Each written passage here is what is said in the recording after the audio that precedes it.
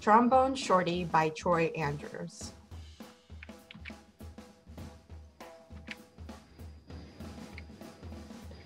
We have our own way of living down here in New Orleans, and our own way of talking too. And that's what we like to say when we want to tell a friend hello. So where you at? Lots of kids have nicknames, but I want to tell you the story of how I got mine. Just like when you listen to your favorite song, let's start at the beginning, because this is a story about music. But before you can understand how much music means to me, you have to know how important it is to my hometown, my greatest inspiration. I grew up in a neighborhood in New Orleans called Trombone. Any time of day or night, you could hear music floating in the air. And there was music in my house too. My big brother James played the trumpet so loud you can hear him halfway across town. He was the leader of his own band, and my friends and I would pretend to be in the band too. "Follow me," James would say. There's one time every year that's more exciting than any other: Mardi Gras. Parades fill the streets and beaded necklaces are thrown through the air to the crowd. I love the brass bands with their own trumpets, trombone, saxophone, and the biggest brass instrument of them all, the tuba, which rested over the musician's head like an elephant's trunk. "Where you at? Where you at?" the musicians would call. All day long, I could see brass bands parade by my house while my neighbors dance along. I love these parades during Mardi Gras because they made everyone forget about the troubles for a little while. People didn't have a lot of money in Trombone, but we always had a lot of music. I listened to all these sounds and mixed them together, just like how we would make our food. We take one big pot and throw in sausage, crab, shrimp, chicken, vegetables, rice, whatever's in the kitchen, and stir it all together and let it cook. When it's done, it's the most delicious taste you've ever tried. We call it gumbo, and that's what I wanted my music to sound like. Different styles combined to create my own musical gumbo. First, I needed an instrument. The great thing about music is that you don't even need a real instrument to play. So my friends and I decided to make our own. We might have sounded different from the Rio brass bands, but we felt like the greatest musicians of Trombone. We were making music, and that's all that mattered. Then one day, I found a broken trombone that looked too beaten up to make music anymore. It didn't sound perfect, but finally, with a real instrument in my hand, I was ready to play. The next time the parade went by my house, I grabbed that trombone and headed out to the street. My brother James noticed me playing along and smiled proudly.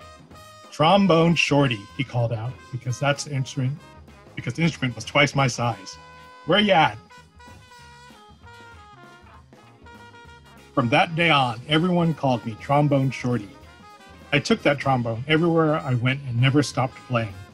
I was so small that sometimes I fell right over to the ground because it was so heavy. But I always got back up, and I learned to hold it up high. I listened to my brother play songs over and over, and I taught myself those songs too. I practiced day and night, and sometimes I fell asleep with my trombone in my hands.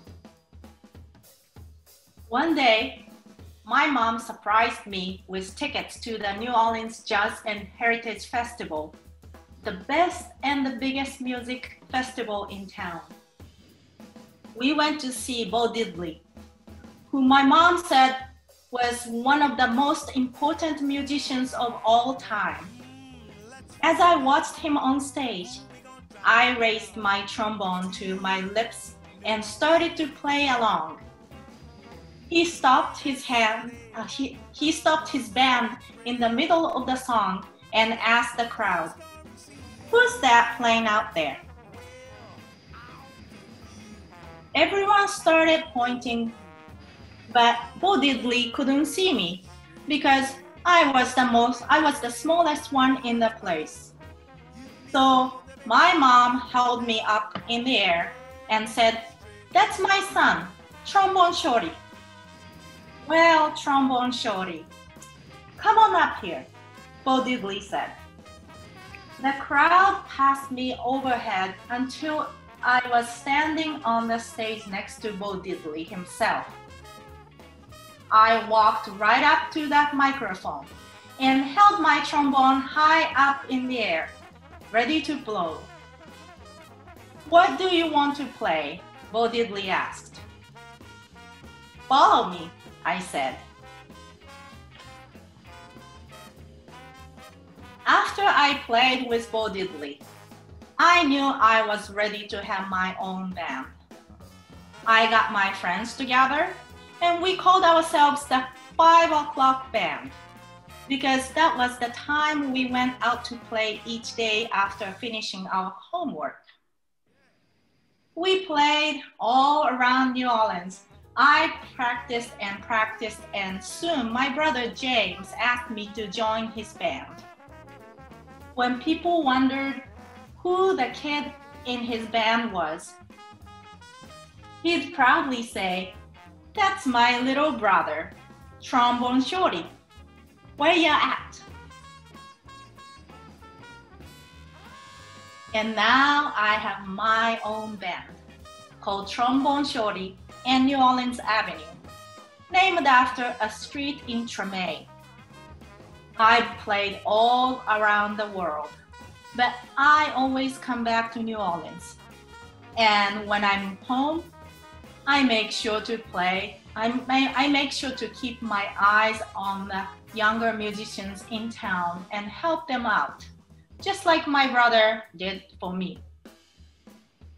Today, I play at the same New Orleans Jazz Festival where I once played with Bo Diddley. And when the performance ends, I lead a parade of musicians around just like I used to do in the street of Treme with my friends. "Where ya at? Where ya at?"